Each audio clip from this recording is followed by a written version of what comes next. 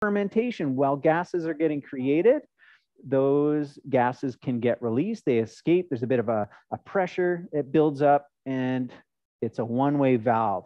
What I have noticed about the pickle pipes is that once the main fermentation is done and there's not those gases being released, then I have noticed that air can get in and I might get a little bit of a mold or a yeast on top. Again, it's harmless, scoop it off, throw it away, because of that saltiness and that acidity and the lack of oxygen. Those are the three key factors that we want for pickles. So once that kind of ferment is done, there's not any more gas being released, then I would remove that, stick a proper lid on it, seal it up, and then put it into the fridge or cold storage. And then you can reuse these. The other thing that I have on here is, what are these things called again? Woo! A little glass weight. So you can get them the right size for a mason jar, and then that keeps everything underneath the brine, weighs it down, so that you can get small mouth mason jar weights or large mouth mason jar weights. And another little quick tip is here's a leaf, you know, a cabbage leaf, something like that, creates a mat for all the vegetables to be under. Put the weight on top, you know, be it a mason jar, something else that fits in, one of these weights, a rock, or if you've got a large ceramic pot, it can be a dinner plate that goes in, put some weights on top of that, keep everything submerged. And then how long it sits is a number of different factors, right? Temperature is a factor. So the warmer it is, the faster the fermentation it's going to be. The cooler it is, the slower it's going to be. The smaller and finer you've chopped your vegetables, or the thinner, or I mean, like zucchinis, right? A very kind of watery, soft consistency, the faster that's going to ferment versus, you know, whole dense beets or whole dense Jerusalem artichokes. That's another factor in terms of timing. And then the very last one is always taste, right? Like, is it sour enough? Do you love that flavor? Or, you know, we're going to talk about one method, which is a quickle, you know, just a quick little pickle where, you know, it's maybe 3 days. Or some of these recipes, you know, could even be as short as 8 hours, just enough to kind of introduce the probiotics, but not like a big full long ferment. So there's tons of variables, but generally it's 5 to 7 days, but can be as long as 2 weeks, 3 weeks, even 2 months or 3 months out. All right, another question.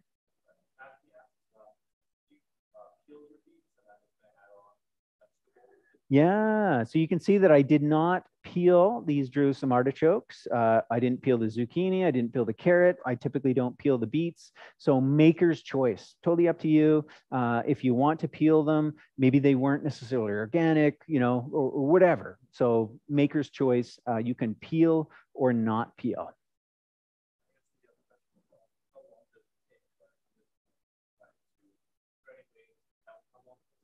Oh, okay, good question. So, you know, we talked a little bit about all those variables of time, you know, again, from just a few hours to several months. And really, it all comes down to taste. So at any point, you can open these up and go, you know, are those carrots still crunchy? You know, how does this zucchini taste? Is it sour enough? Whoa. Yeah, perfect. Amazing. I'm going to throw a lid on, and then I'm going to pop it in the fridge and done. All right, great questions, everybody. We're going to keep going. So that's the basic pickle. You've got that recipe in your handout, follow it along. It's going to serve you well, right? And that's kind of the gateway ferment to launch you into all kinds of other amazing, wonderful lacto-ferments. Of which there have been studies. I mean, I think it was Mercola had mentioned, you know, like in a tablespoon of sauerkraut, you know, depending on the brand, depending on a number of factors, but he used the example, can often contain more probiotics in a table of sauerkraut or a table of, you know, this type of fermented pickle than an entire bottle of probiotics, right? In a fraction of the cost, you're using food at the peak of the season that you've harvested, or you've gone to the farmer's market, you've gotten it, you know, fresh, amazing. It's a way to preserve the harvest, increase the flavor, the nutrients, all that stuff. this is the fermentation revival. This is the revolution that we need to go back to. You know, here we are, right? We've just had the whole catastrophe in Vancouver. We know supply chains are going to be, you know, disrupted for who knows how long. The number one thing for sure is produce, right? We live in a society that's just in time. That's our whole supply chain, just in time, just in time. Is great. It's wonderful. It's a miracle, but it leaves us susceptible. So what about fresh food? How do we get nutrients from, you know, the equivalent of fresh food? Well, that has always come from ferments, you know, things like vitamin C, these B vitamins that the ferments contain, bioflavonoids, all that that's how we preserve the harvest and we get those fresh quality nutrients year round. You know, do the cold cellars, do all that storage of your root veggies, that kind of thing. And it's great if you can grow, you know, sprouts or microgreens in your house.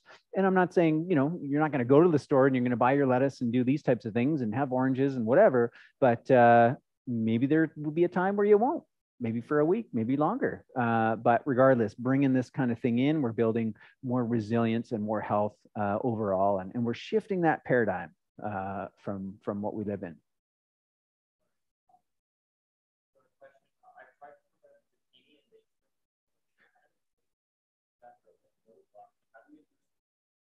Okay, yeah. So yes, so the question was zucchinis. How do I get them to be crisp? Well, you've made a very large assumption that I have crispy zucchini pickles here. Yes, so these are a little bit mushy, but there's some firmness there. So the answer is time, right? And not the herb time, but just a shorter length of fermentation. So zucchini might be something that you're literally only going to do 3 or 4 days or 5 days. Cucumbers is another one. There's all kinds of tricks about, you know, take your cucumbers, put them in a cold ice bath before you ferment them. Obviously get them as fresh as you can. And then it's about the time. Now, typically cucumber pickles, and actually I should mention too, with cucumbers, it's also about the variety. So you want pickling cukes. Now, I gave you a recipe of a relish that we'll talk about that uses literally any kind of cucumber. It could be baby cucumbers, could be, you know, like the mini cukes, the English longs. Generally, those are much higher water content and they don't have as strong of a structure to them as the pickling cukes. So you really want pickling cukes if you want that classic cucumber. That's going to make all the difference. And then it's time as well. So not going too long on the ferment. And then another thing, yeah, it is. It's just texture. So I'll kind of shift from zucchinis and I'll bring the conversation around to cucumber pickles. Now, it's the pickling cukes that are the best, that you can get that firmness, you know, and there's bay leaves, there's oak leaves, there's black currant leaves, raspberry leaves, grape leaves, things that have tannins, right, to help keep that crispiness to the pickle. So that can play an influence. But if you do happen to get a mushy batch and you're like, I don't really love the texture of eating this, you can turn it into a relish, right? So that's one method, is you can take these, you know, cucumbers or zucchinis and then chop it up, right? Don't try and make it something that it's not. Like, oh, I want a nice crispy pickle, you know, chop it up, turn it into more of like a relish, a chutney, a sauce even, you know. In your recipe book, which we probably won't get into every single recipe, seeing how the time is flying, you can puree this. So I have made, and we have made here at the shop, we've made hot sauce, and we've made ketchups, and we've made relishes and other things too, from fermented vegetables. So now you think, well, ketchup, right? Well, that's tomatoes. Well, not, this isn't. This is actually pickled beets. It's fermented beets that we pureed and we flavored as a ketchup. This hot sauce is not just peppers, but it's actually pickled carrots as the base. So you puree it. You can take, we also did one where the puree was the base of pickled zucchini, right? Super soft, a total mush, blend it up with some pickled peppers, add the heat, add the spice. This is a honey, a garlic one. So, you know, nothing, if it's just the texture that's off, there's still more you can do with it.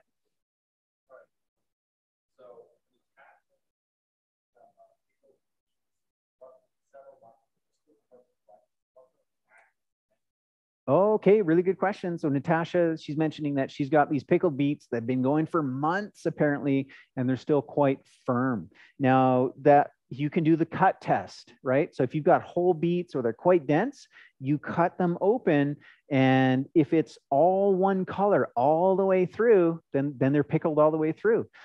These are still quite crunchy. They're very firm. But if you can see that just the outside is a different color than the inside, then that pickle, that fermentation hasn't made all the way through. The other thing will be the sourness, right? So taste it. Is it still sweet in the center, or is it sour all the way through? And there's no right, there's no wrong. You can enjoy them as they are, however they are. You can, yeah, you can totally freeze the ferments. Yeah, yeah, can you freeze the ferments? That was the question. Yeah, so yeah, you can freeze them. You can, if you need to, you can even heat can them as well. I know sometimes there's only so many jars that you'll be able to put into the fridge to ferment, or sorry, to preserve. So yeah. All right, well, Denis, you're gonna hop on the mic and you're gonna call out the questions when, as they come up. That'll be easier. Okay, so we talked about pickles. As I mentioned, you can turn that into a relish. You can turn it into a ketchup. You can turn it into a hot sauce. So all those are in your recipe. That's part of the 11 different recipes. But there's just a primary foundation of whatever you've got into salt water, allowing it some time. And one variation I did add, you'll see in the recipes, I had mentioned it's optional if you want to add a starter culture, a brine from a previous batch. I'd also included whey. Some, we just had a legendary session last night where we had a cheesemaker and the goat yogurt. You can get the whey from a lot of your dairy ferments, and then that can be added as a starter culture if you want. I know that question came up last night, like, what do you do with the whey? That's one option.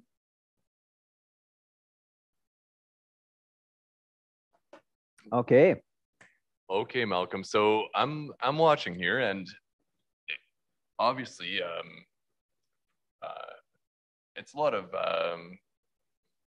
theory, right? That yeah, basically fermented foods. It's true they are condiments. It's any condiment is probably going to have fermented roots too. That's like right. If you look back in the history of time.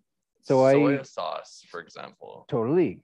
Yeah. And actually in your recipe book, we have I'm definitely not going to pronounce this right, but the Worcester sauce, right? There's some classic things. So ketchup has its roots as a ferment. Chutneys have their roots as a ferment. HP sauce has its roots as a ferment. And it's just, mustard is just now we've got these kind of modern non-fermented versions. So this will allow you to kind of take it back to its roots. And a lot of these ferments, that was going to be my hard question for you, Malcolm. I came up with a hard question for you. Hard question. It was like, when you just add vinegar, right, instead of actually fermenting these ferments, these condiments, if you just add vinegar, it's still a fermented food technically, right? But, well, it depends on the type of vinegar, right? We have that like industrial white vinegar. I wouldn't put that nearly on the same pedestal as I would a raw living apple cider vinegar, right? And you can make vinegar out of any kind of a stuff, but typically apple cider vinegar is very easy to access, especially with mother, that live culture. So it's going to have different types of bacteria in it, right? Primarily acetic acid containing bacteria versus lactic acid containing bacteria. It's going to have a lower pH. So there's still benefits there, but I think there's value in doing this method, your saltwater method, and it is different than vinegar. And there's power to the vinegar method too.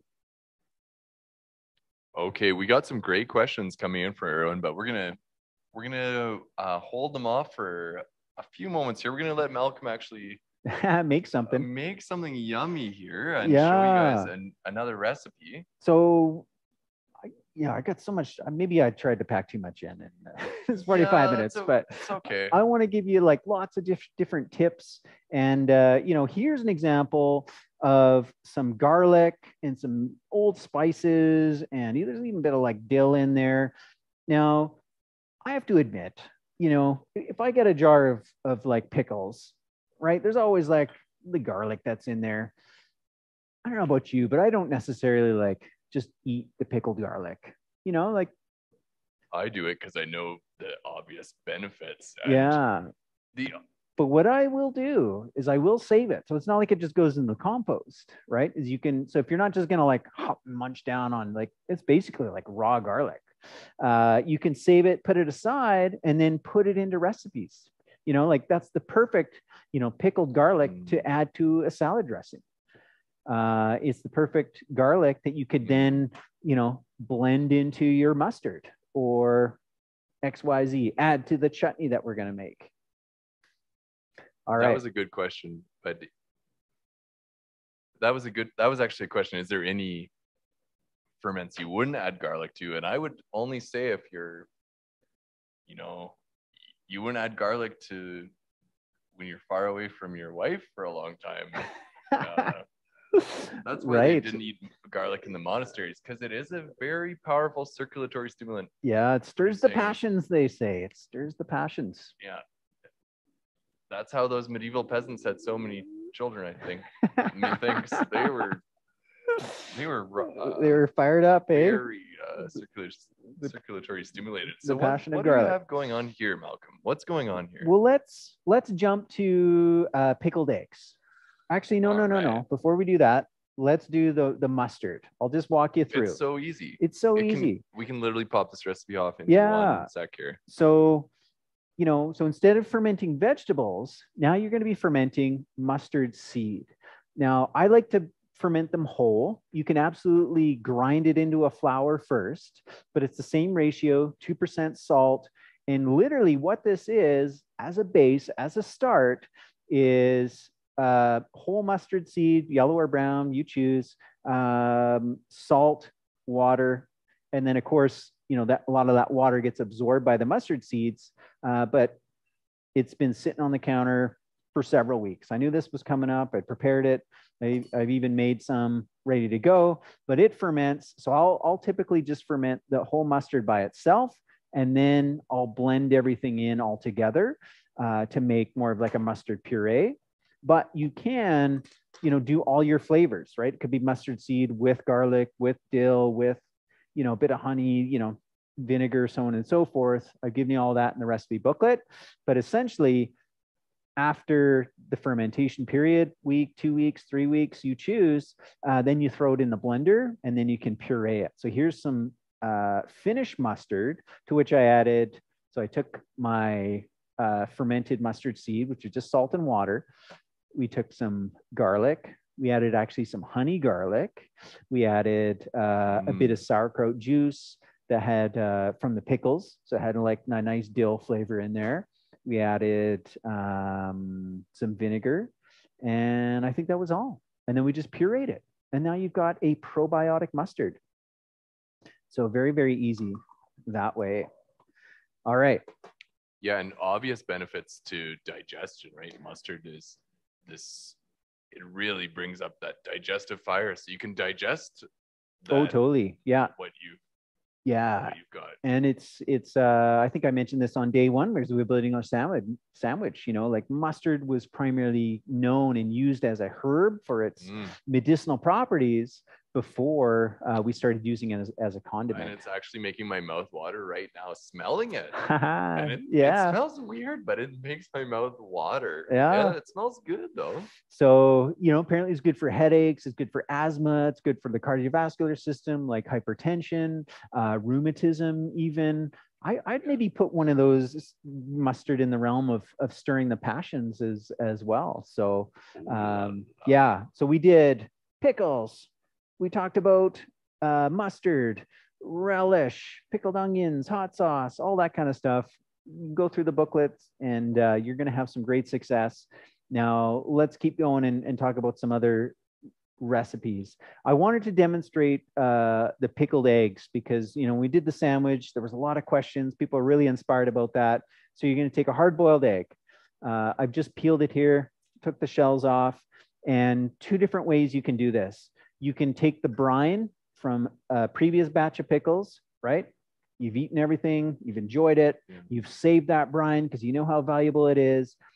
You put your egg into a jar, you cover with brine, you seal it up, you put it in the fridge. Within, you know, 2-3 days, that thing is pickled. Yeah, beet pickles. Beet juice is especially beautiful. Yeah, if you put it in beet. You can't just brine a hard-boiled egg, right? You can't just add the salt water for the hard-boiled egg. Right. You have to start with a pH. Yeah, because low. That's going to be safe for the microbes. Protein and fat we have here. Yeah. Okay. So that one's super easy, right? I think you're all clear with that. Now, the one that really fascinated everybody that Denise showcased, I'm going to show you how to make here, and that was the miso eggs, pickled in miso. So here's the example of it, right? So these are, what day is it today? It's Thursday. You showcased them on Sunday. Sunday. So Monday, I was like, I'm on that, right? I'm making that. Here we go. So I popped them right into miso, and there's a couple of different ways you can do that, but check that out, right? So you can use all kinds of miso. I used a dark red miso. Oh man. You can see it, that color, it's just penetrating all the way through, super delicious. You can use a light colored miso, a sweet miso. It all works. Some nice looking yolks. Nice looking yolks, eh? Wow, phenomenal. Oh yeah. Oh my gosh. Okay, we're gonna feast on those later. So you can either, the main thing is you want the egg covered. So you can either take your miso and kind of like, you know, smush it around, coat it, or you do a layer of miso, put the eggs in, and then fill with miso and pack around. Now you'll notice I took an egg out, I put an egg in. You can just keep reusing that miso, and then you let it sit in the fridge. And, you know, you can do it as early as, you know, like 8 hours overnight, or you can do it as long as several days up to a week. You can just leave those eggs sit in the miso. So there that is. That's nice and coated in there. It's not even a sealed lid. It's just one of these things just sitting on the top of the container. And there we go.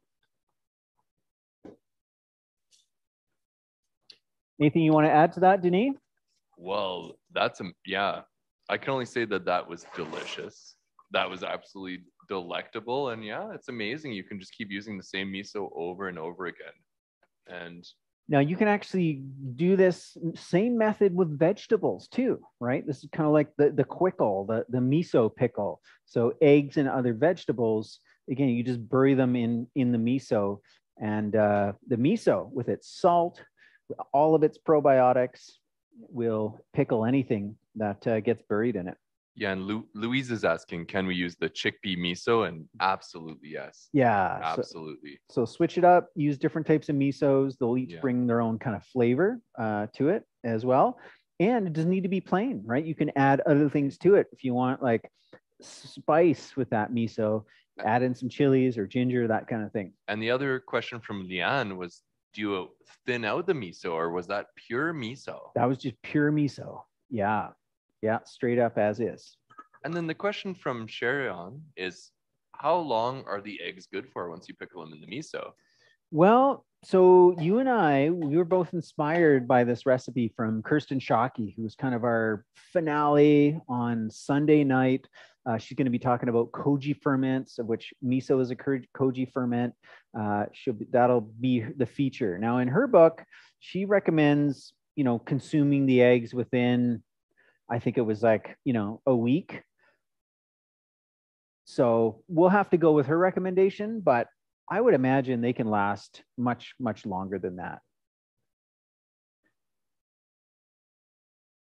So I wouldn't worry about keeping them, you know, maybe 2 weeks or 3 weeks.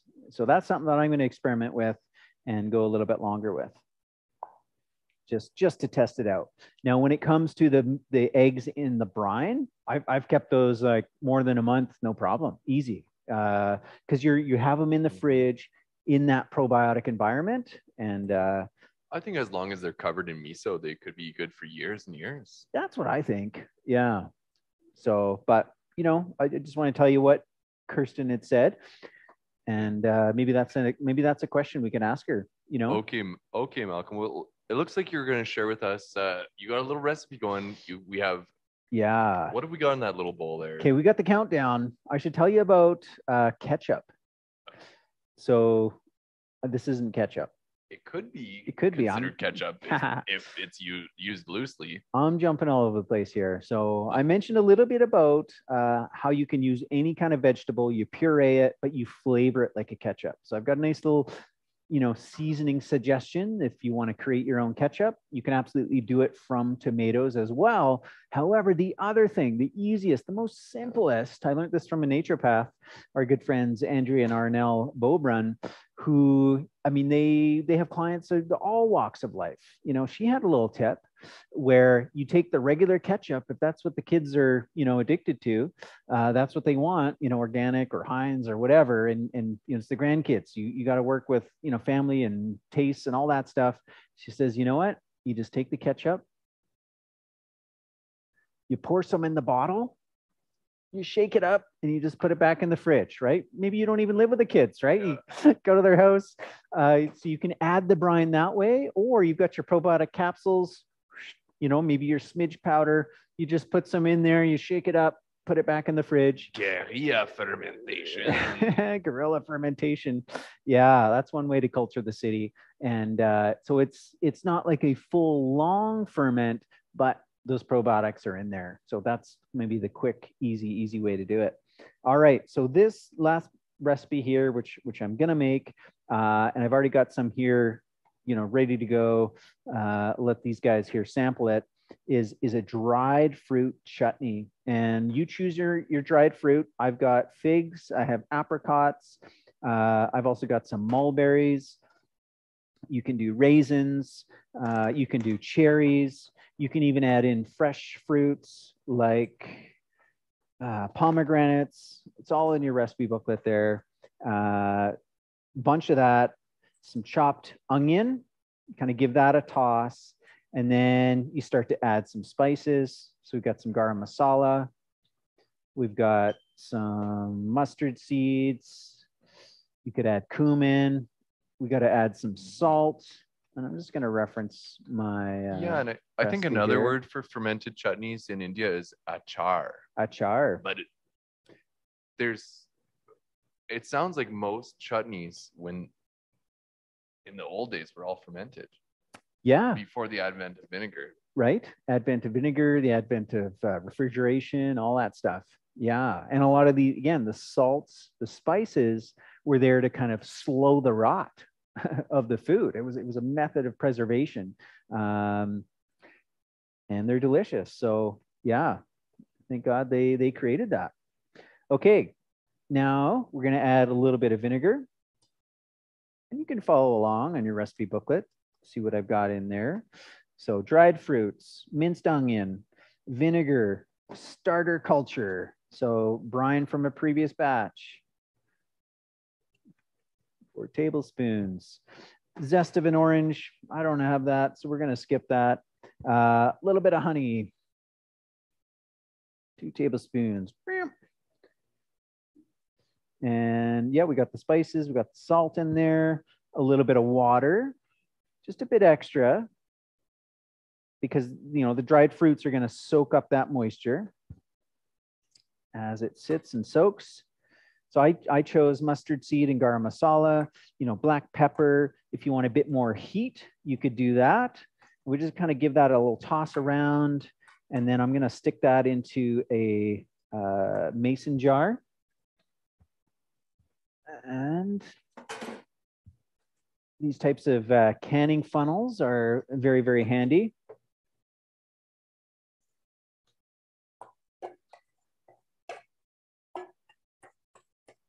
If you want, you could soak the fruit ahead of time.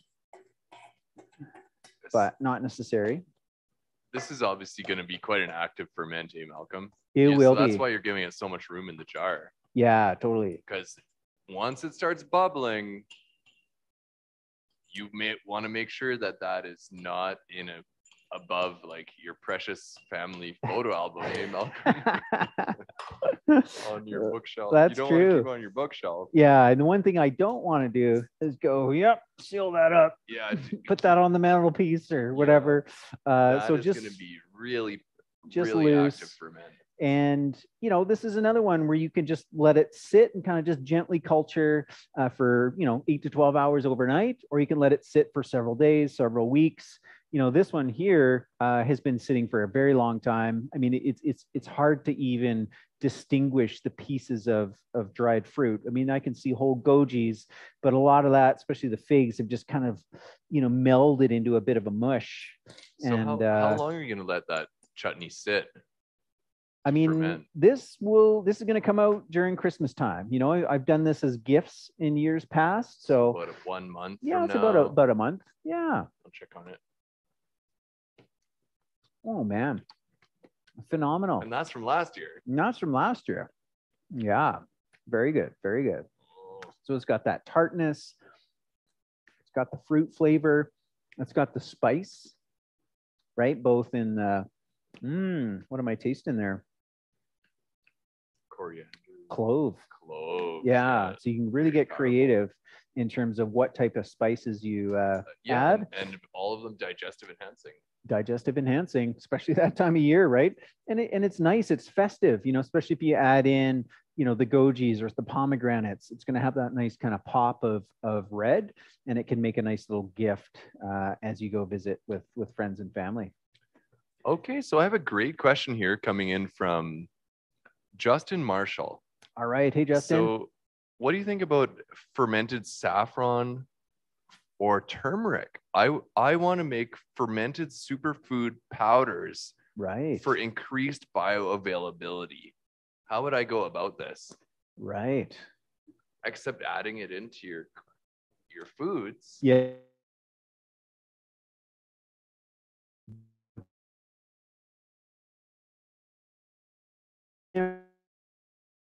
You know, like the zucchinis are too mushy, or, you know, the pickles didn't quite turn out, whatever it is. So literally you can take those vegetables and let's say it's turmeric. You could, you know, pickle fresh turmeric root, and then you can dry it, right? So once it's pickled, you take it out, and maybe you probably pre-sliced it already, or if you want to slice it up even more, you can dry it. Now we've done this with dill pickles. We've done it with sauerkraut. We've done it with like pickled beets, right? And then you dry them, and you can either just enjoy them as like a dried chip, like a dill pickle chip.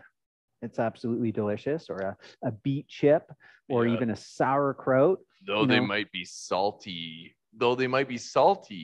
Yes. Afterwards, in this case. And then it's either, you know, enjoy it as a snack, or you powder it, and then it becomes a seasoning. Oh yeah. Yeah. It's delicious. So I think the moral of the story is, if you can pickling is one of the great ways you can include some of these super herbs into your diet, because as we're talking about mustard, ginger, chili powder, saffron, cloves, these are all super herbs. Like the people of the past knew what they were doing when they were adding these herbs. If I could talk about saffron, I would talk about a couple hours about it, because of there's stories and legends, and the pigment and the science about it is coming out now, and full on saffron, and the color it gives is amazing. Well, we have a lot of good questions. I know we've reached 9 p.m. Right. So, but we ought to just keep answering some of these questions, Malcolm. Yeah, let's do it. I think you pretty much finished off your final recipe here for the night. It was a blitz. We made it through. Yeah. And I think we covered lots of good points. And honestly, all of these recipes in your handouts are kind of riffs on the same Yeah, the same kind of The principles. same principles. Yeah. So So I'm glad I kind of started with the foundations. I knew it might have been a little bit of a repeat for some that are more experienced, but we got it, we laid it, and we just kind of built from there. And yeah, there's so much to explore. So you actually got a lot of good questions, Malcolm. So we're going to start Okay. from the top here, All right. and we're going to try to answer as many questions as we can. But of course, let's see here. Yeah, okay. So there's a question from Sherry on, have you ever fermented just garlic? Oh, totally. Yeah, 100%. So I think every year for the last several years, I've taught at the Garlic Fest here in Calgary, and so I'll do pickled garlic in this fashion. So you literally, instead of zucchinis, instead of carrots, instead of peppers, you can literally just fill a jar full of garlic cloves, salt, water, boom, done. It ferments very easy like that. The second method is something that I learned from Denis, which is where you put it into honey. And we have a whole video on that. Maybe we'll share that out. Yeah, we'll share with you the fermented honey garlic, because it is delectable, and it's one of the ways kids love taking these fermented foods. I had one beautiful mother tell me, my kids just love this fermented honey garlic. I'm so glad I learned that recipe. But that's really what we're doing with these condiments, hey Malcolm. Yeah. We're sneaking in probiotics. That's what I do to my dad. Right. He doesn't necessarily like the sauerkraut, but I'll sneak in That's right, the Mark. fermented hot sauce. It's people have these aversions to these foods, and a lot of the times they're mental. Yeah. Yeah. And they're just like, no, like they're acting like kids. Yeah. So you have to find the ways to sneak them in. And yeah, you'll really notice, Okay.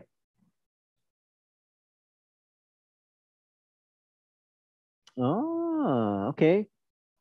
Question about the vinegar. I don't know. This is a question from Louise Gao. Yeah, you know what? So I was doing some research on pickles. So she's got a question about vinegar. Yeah. And she's saying that, she'd only buy it in a dark bottle, of which this is not. I know Bragg's, it's not a dark bottle either. So I don't know. You can buy it in. So, but the theory is, she's saying that she read that it helps the mother grow if it's not exposed to light. I'm not sure. When I was doing a little bit of research for tonight, I came across I was just looking up like different facts about this, that, and the next thing. For instance, I learned that there's a mustard museum in the States that has over 5,000 varieties of mustard on display from over 60 countries in all the states, every state. Just weird things you learn. And then the other one, which I question actually. So Americans consume 8.5 pounds of pickles a year, and which I don't question that. But they're saying that most American pickle producers pickle their pickles outdoors, exposed to the air. That I question. They said there were no lids on it. And that the reason they do it is so that the sunlight hits it, it gets into the jar, and it inhibits bacteria and yeast from growing. I don't know. I don't know a single pickle manufacturer that pickles outdoors to the open air. We're going to have to send an operative in. We're going to send an operative into the big commercial pickle mission, the operations. So that was a question we had. Okay. Any tips? So this is from Jordan. Yeah. Any tips for fermenting tomatoes? So no, I don't have a ton of experience fermenting tomatoes. Yeah. We've made sun-dried tomato ketchup in the past, and yeah, and I've definitely done, fermented ketchups. You can either like from a tomato paste that I've made or bought, and I put the recipe in there. But yeah. What we found with the sun-dried tomatoes was that it was just way too salty. Somehow. Well, because the tomatoes we used were already salted. Yeah, perhaps. Yeah. So then you would just, if you have a salted vegetable that you're starting with, then just omit salt when you add the water to create the brine. But fermented beets made the best ketchup I think we ever made in Light Cellar. Just the beets. All right. Can you use any dried fruit in the chutney, including ones with sulfites? You can use any type of dried fruit if it has sulfites. I don't know, because I've never used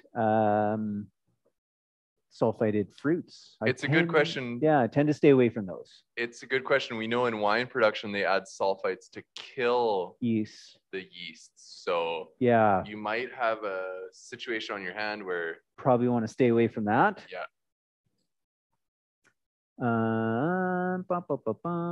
Oh, okay. Do you know the name of the town in France powered by whey? I wrote it down. I will get that info and put it in the email tomorrow. Okay. So that'll be part of the links. We're getting lots of good questions. Yeah, and comments. Lots of good comments. Yeah. And then I guess we gotta make an announcement. It's Denise' birthday today. Oh, yes. Happy birthday. I'm spending my birthday doing what I love though, and fermenting the world. It's only starting with Calgary. Next step is Alberta. Next step is Canada. Next step, the whole world. But honestly, your reach is getting out there. Our friend Justin, he's tuning in from the States. So, and honestly, when you start to look around, you'll see that there's lots of this stuff popping up everywhere. We don't have to go far. Even in Calgary, we started 5 years ago, Malcolm, doing this or more, and we're seeing so many good little companies starting, spreading the word, spreading the culture, culturing the city. Yeah. That's just but we have to start in our own little households and it'll spread from there. Yeah. That's what we're doing tonight. All right. Well, we're going to go enjoy a little celebratory mead and some cider for you. And and I'm gonna eat a few more of those of your little pickled eggs there, Malcolm. Yeah, and you can try some of the artichokes as well. And yeah, these recipes came down from our grandmothers and their grandmothers and grandmothers and mothers. So yeah, this morning I told my mom, just so thankful. Yeah, she gave birth to me, and it's doing this fermentation stuff. It honors a lot where we came from, and when we do that, all your ancestors smile upon you, and I think they make you lucky in life. Mm-hmm. That's right. Well, may the microbes be with you. It was a great night to spend with you all this evening. And thanks for tuning in live or watching the recording either way. And we'll see you tomorrow for day 6. Going to be featuring Denis, the hunt for wild yeast, as well as Mike Foniak. He's going to be talking about the sour beer revolution. Yeah, tomorrow's going to be a really special night here. Bubbly, grab yourself a beverage. And informative. Yes. And maybe slightly inebriated. Yeah, maybe. By the end of the night. Okay, Malcolm. Well, should I tell a joke now that it's like kind of people have been leaving and right. Okay. It's kind of it's a naughty joke. It's not adult rated at all. It's okay. It's kind of funny though, but yeah. I remember the first night of the Ferment Fest, Malcolm. I had some of your fermented mustard. Right. And then the next day, might not have been my mustard. It could have been any number of things. But let's blame it on the mustard. Yeah. Okay. Yeah, there's another. It's a joke. Okay. Joke. I'm just okay. That's right. Play on words, but the next day I woke up and I really said to myself, "Wow, I really must turd." But all right. Good joke for you guys. Okay. Yeah. Have a good night, everybody.